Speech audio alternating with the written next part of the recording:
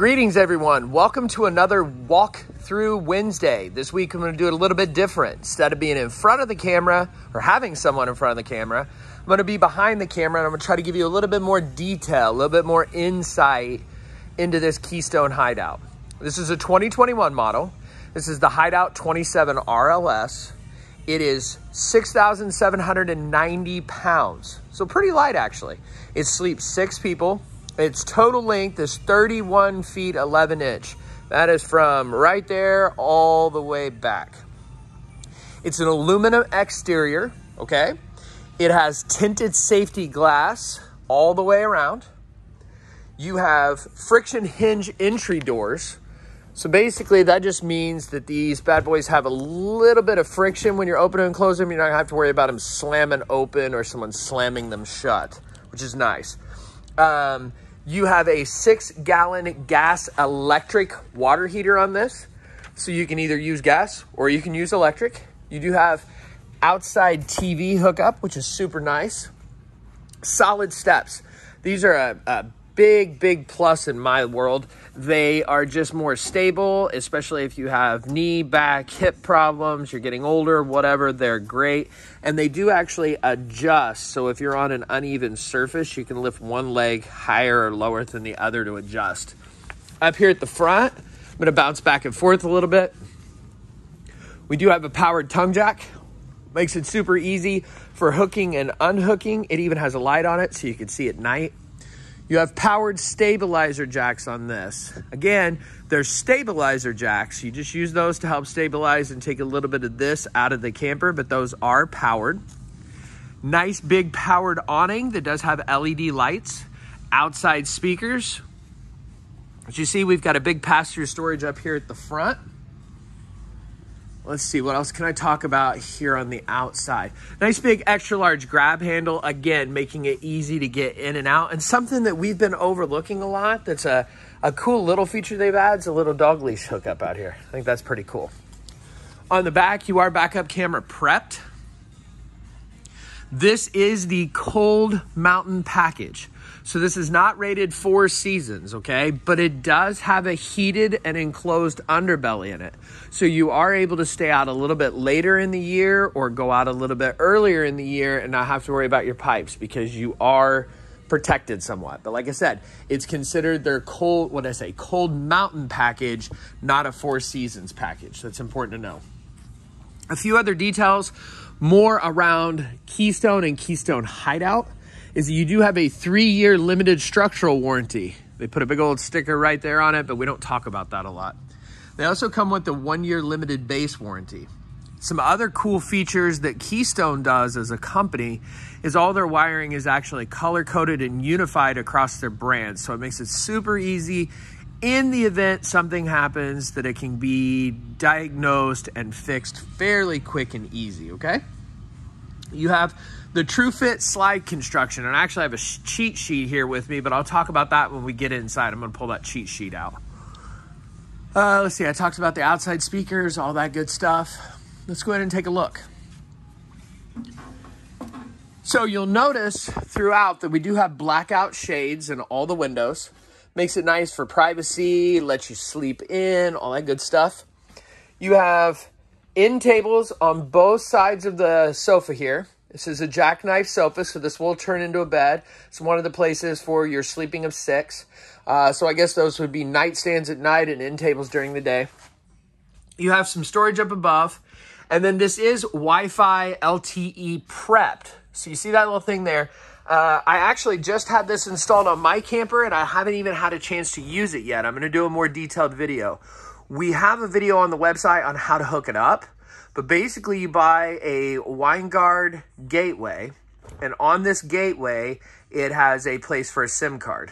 And you can either use a WineGuard SIM card and buy one of their packages, or you can go through your cell phone provider and you can buy a package. If you don't use the SIM card, the gateway will essentially act as a Wi-Fi booster at whatever campground you're at. So if you're ever at a campground, you're getting a weak signal, that can help because it's using the actual antenna.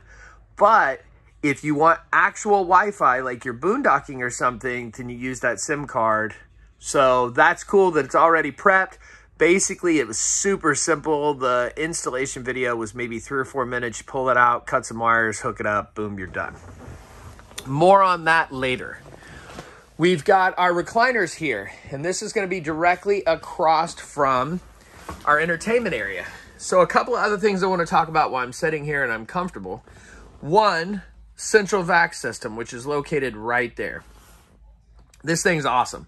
You've got a hose and an attachment for that. You drag it out, you sweep, you put it up when you're done. You don't have to bring the broom, the dustpan, all that stuff. Leave it at home. This does feature, let's see, where else did I want to go with this? Oh, electric fireplace. So it will, trust me, I have one. It will take the chill out of the air in basically this entire camper. And the great thing is you're using electric only. You're not using your propane, which is super nice. I think I forgot to mention when we were on the outside that it is a 6-gallon gas electric water heater in this. So you can use the gas if you want, which helps heat that water up a little bit faster, or you can use the electric if you want, which will save you gas and it just heats up a little bit slower. Typically, when I'm out camping, I just use the electric. I don't use the gas. Sometimes when we first get there, if the wife wants to take a shower, I'll go ahead and kick it on gas to help heat that up a little bit quicker. Now, more about the interior and stuff. I guess why we're here, we'll go ahead and talk about the entertainment area. So as you see right there, we have our Bluetooth stereo that will work with your interior speakers and your exterior speakers, which is pretty cool. You got your TV there. Up above, you've got some additional storage. The refrigerator is a 12-volt, 10 cubic foot refrigerator. So what's great about this being 12 volt is it is going to be on while you're going down the road to your campground. So you can put your groceries in here. You don't have to worry about them getting hot. You got plenty of space in there. And it's nice that that is a 12 volt system. It's also great if you plan on an eventuality of adding solar panels. You are solar panel prepped on this. You just plug them in. But that's nice because if you're boondocking, your refrigerator is going to run no problem at all. You'll notice our AC unit here on the top. That is a 13.5 thousand BTU AC. You do also have a 30,000 BTU furnace. Guys, I'm telling you though, this time of year when it's just chilly out, you're not even going to need the furnace. That right there, your electric fireplace is going to do the trick for you. But you've got that 30,000 BTU furnace if you need it. Over in the kitchen area, we've got a 17-inch oven. We have a 3-burner stove. And this thing here actually acts as a backsplash, which is nice. So when you're not cooking, you keep it put away. You've got extra countertop prep space. But when you are cooking, you fold that back and it's a nice little backsplash, which is pretty cool. These are one-piece pressed molded countertops. So nice, sturdy, no seams. You've got a big stainless steel kitchen sink with a detachable, it's hard to do one-handed, with a detachable stainless steel sprayer. All of your key plugs or GFC near water. So here and in the bathroom, those are GFC plugs. So you don't have to worry about any electrocutions or anything like that. As you see, we've got additional storage up here at the top and it's backlit. So you've got lights in there, but I think that looks really nice. And if you turn off the main lights in here and just have those on, it gives a really cool ambiance. You've got some additional storage down here below the sink, as well as some cabinets and drawers. What else do I want to talk about before we go on? I already talked about these, but I guess I should open them up and show you. You have a booth dinette in this. So we were talking about that sleeping 6. Here's some more of those additional sleeping areas. So this will fold down into a bed at night, but as you see, it's a nice place for family gatherings, lunch, dinner, all that good stuff during the day. Your windows here along the back, they do open up. So if you've got a nice breeze coming through, you can let that through into the camper. This window will also open up, as well as this one here and this one over here. So that's pretty cool. Let's see. Let's keep going back. Our bathroom, we do have a porcelain toilet. You know, we always mention toilets when we do our campers. We're like, Anna has a toilet. But what's really nice with the porcelain toilet is you can use all your normal cleaning products that you use at home on the porcelain toilet. You don't have to worry about it hurting anything. Got our stand-up shower. Does have a moonroof in it, so it gives you that extra height. I'm 6 foot. I don't need the moonroof, but it would accommodate a much taller person than me. Sink. We do have storage below the sink, as well as a medicine cabinet. Very nice sized medicine cabinet. And they provide you an extra cabinet here for your toiletries and towels, as well as the space down below. Our bedroom, we've got a queen size bed that does have storage underneath it. That second entry into here. We have the his and hers closets on both sides of the bed, as well as some storage or knickknacks. I would probably put pillows and blankets and stuff up there. You also have this cool laundry chute. So this leads out to your pass-through storage that we were talking about from the outside, or that I showed you from the outside. So you can actually throw all your dirty laundry down there, worry about it when you get home. You do have a wall mount here, or I should say the ability, a backer here, so you can actually put a wall mount and have a TV here if you want. There's your Key TV hookup. I do also want to talk about Key TV. So not that long ago, when you would hook up cable or a satellite to your camper, any TV in the camper was stuck watching that channel. With Key TV, it's actually smart, and it lets you change channels per TV. It's also pretty cool because we were at a campground not long ago, and when we hooked the cable up, it automatically picked it up, and we didn't have to do any auto scanning or anything like that. The last couple of things, I just looked over my cheat sheet. The last couple of things I wanted to cover was that the True Fit slide system. So basically what they're saying is they've overhauled their slides.